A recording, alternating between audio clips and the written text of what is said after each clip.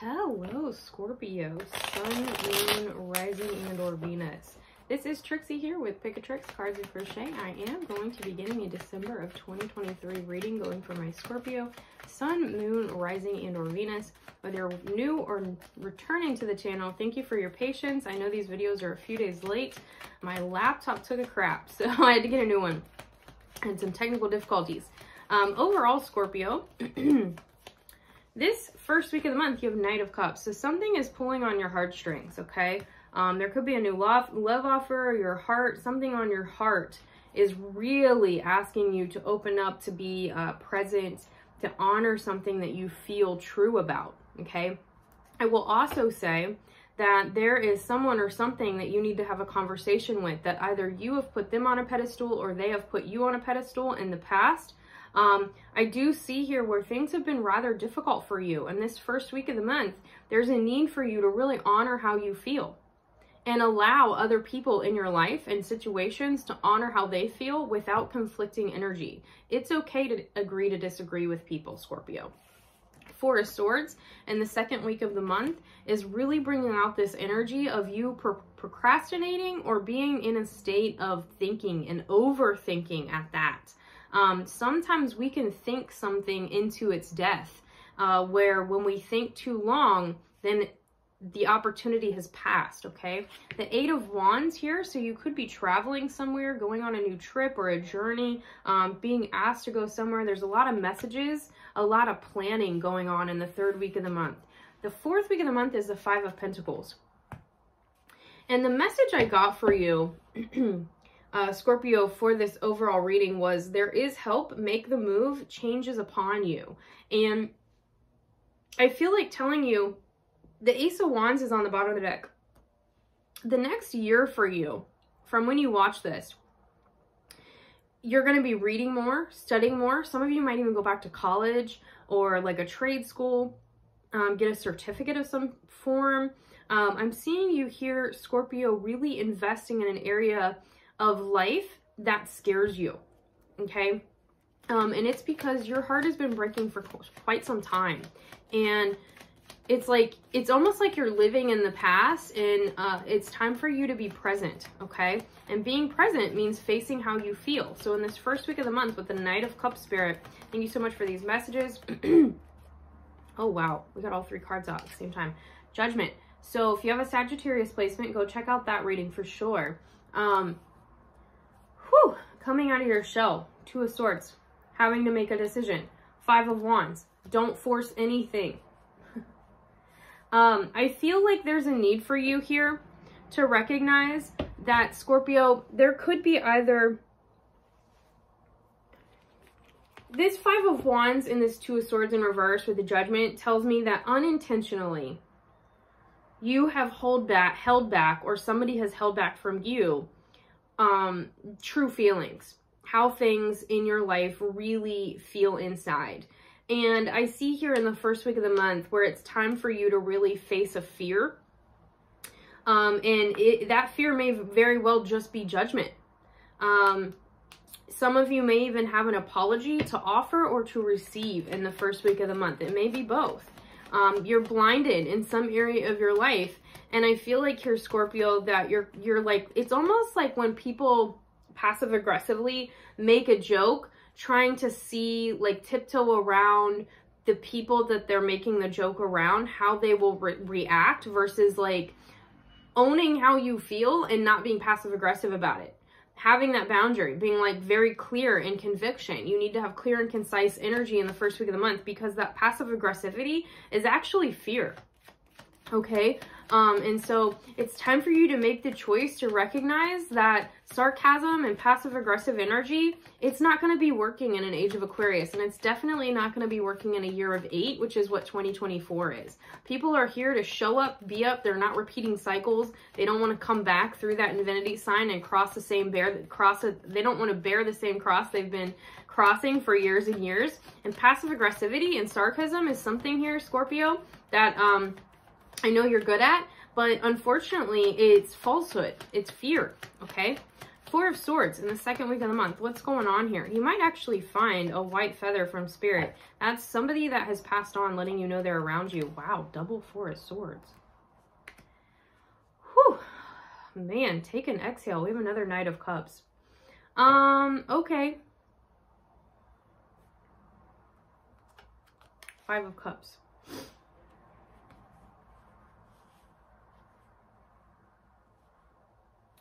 I actually see an addiction here. You have 555 out on the board. You could have an addiction to a myriad of things. It could be an actual addiction to like alcohol or drugs, but I'm also picking up like screens, things that have reflections.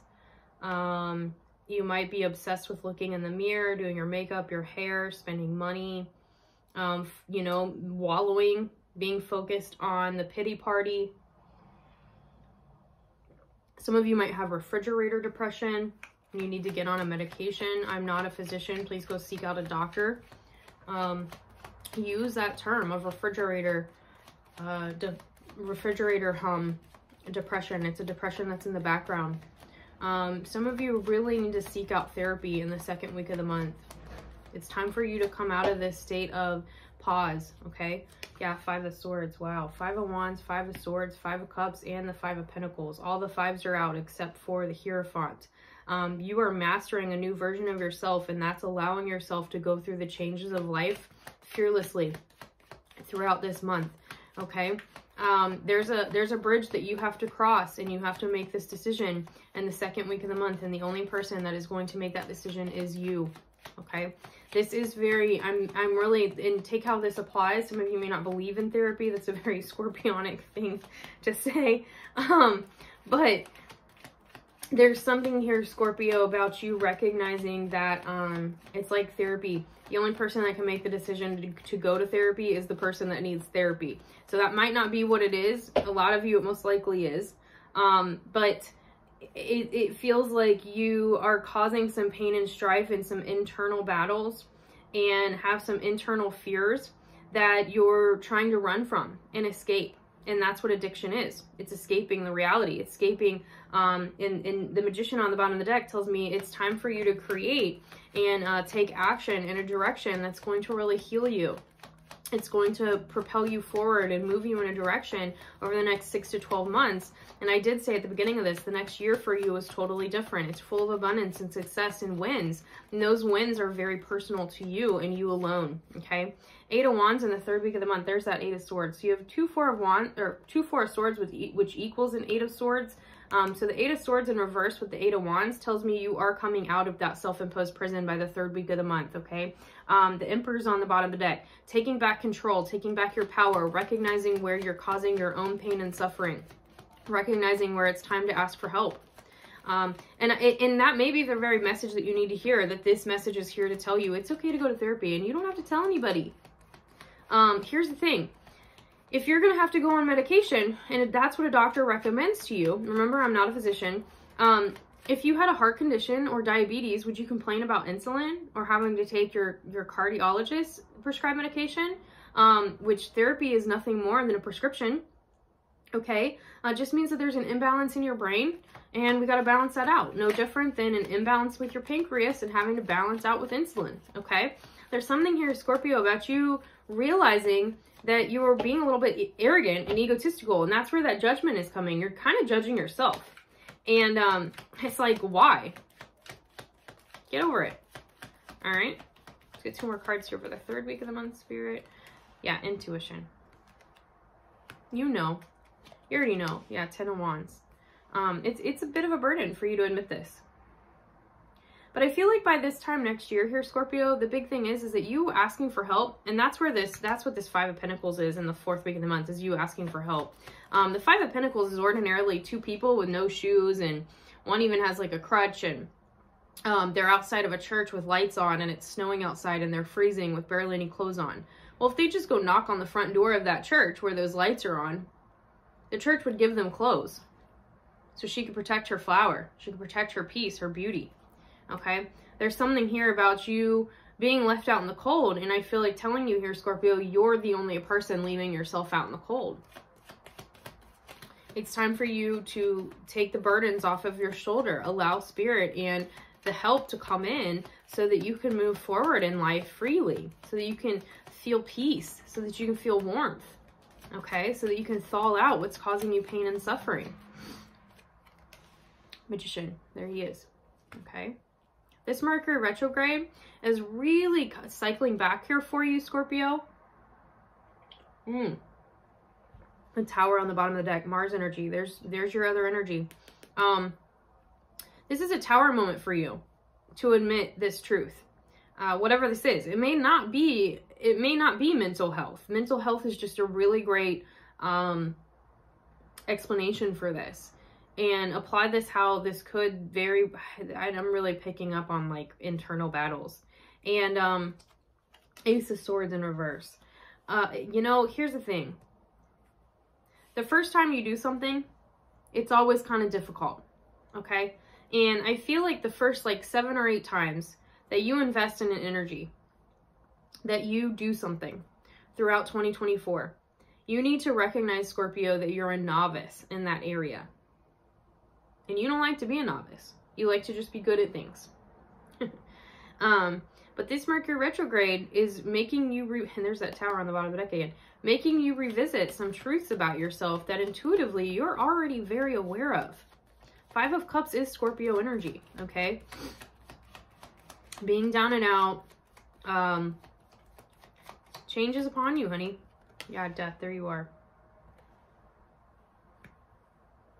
If you don't make this choice, Spirit's going to make you and make the choice for you. And I promise you, you don't want that. You really don't want that.